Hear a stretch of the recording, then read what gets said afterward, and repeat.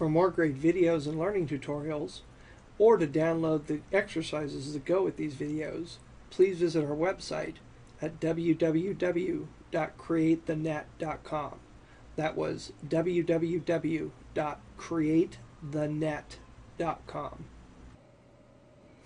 Welcome back to our series on the basics of CSS. And in previous videos we've talked about the basics of creating styles, and specifically we've created a number of tag styles. We created this grouped tag selector here to format the H level headings with a particular font and a particular color. And then we made individual styles to reflect the font size. And this gives us the consistency and the flexibility that we need. Now, there's sometimes where there's text that you want to format that isn't formatted with a tag. If you can use a tag instead of a class style, you always should. But let's take a look at my document here, our HTML document. And down at the bottom, we actually have some text for the footer. And I'm going to want to make sure that that's formatted in a particular way. So I'm going to come back to my style sheet here, and I'm going to create a class style, because there is no, unlike headings in HTML, there is no F1, F2, F3 style. So I'm going to create a class style. Class styles always begin with a period. Where tag styles is just the plain HTML tag, a class style will always begin with a period. You can use letters and numbers in your styles, names. You can also use dashes and underscores, but you shouldn't use any special symbols and spaces beyond dashes and underscores. And I'm going to call this footer text. That's going to be the name of my style, and then I'll do my opening bracket right there, and then hit enter. And I'm going to want several properties here. The first thing I'm going to want to do is I'm going to want to set the font. So I'm going to set the font to Arial here.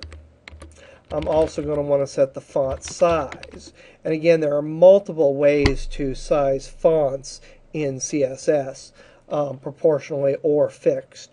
I usually size things proportionally, but for this exercise, we're just going to say that the text is going to be 10 pixels. And I also want to make sure it's going to be italic.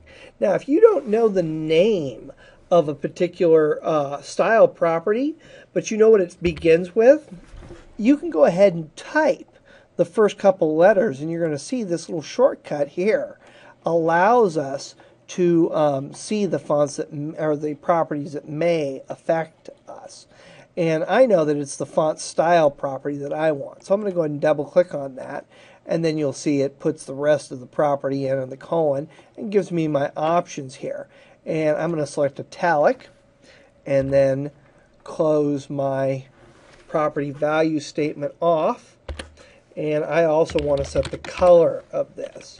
And I'm going to make the color of the font like a medium gray. Then I'm going to go ahead and close. Oh, I'll do one more thing. I want it aligned on the page. So I'm going to use the text align property. And I'm going to select centered as the property value. And now I'm going to end my first class style. The important thing to remember there is class styles always need to begin with a period, whereas tag styles, it's just the HTML tag that you need to type there. So I'm going to right click right up here and I'm going to select save. And then I'm going to come over to my basic HTML. And again, I have to highlight that. And just like I had to choose a tag style, now I'm going to have to select a class style. Whenever you want to apply a tag style, you can usually get to the main tag styles by going right over here. You'll see your paragraph style along with your heading styles. But if it's a class style you're looking for, you're going to click this drop down here. And there is my footer text style. So I'll go ahead and select that, and you'll see the way that footer text is now going to appear on the page. Maybe I want to make it a little bit larger I'm going to go ahead and click on Style CSS, scroll down a little bit, and instead of being 10 pixels, we'll go ahead and make it 12 pixels.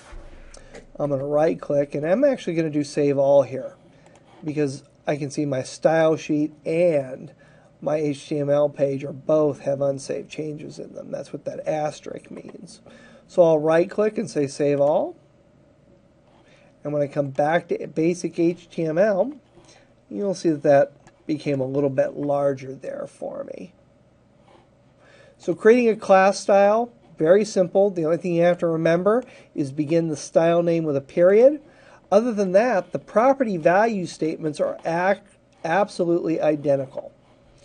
You can come over here into basic HTML, and when you want to apply a class style, you use the class drop-down, as opposed to applying paragraph and heading styles that you would get to, or ID styles, which you would get to from over here.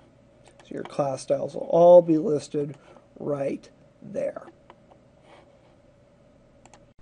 Also, if you're interested in seeing the high definition 1280 by 720 videos, please go to createthenet.com.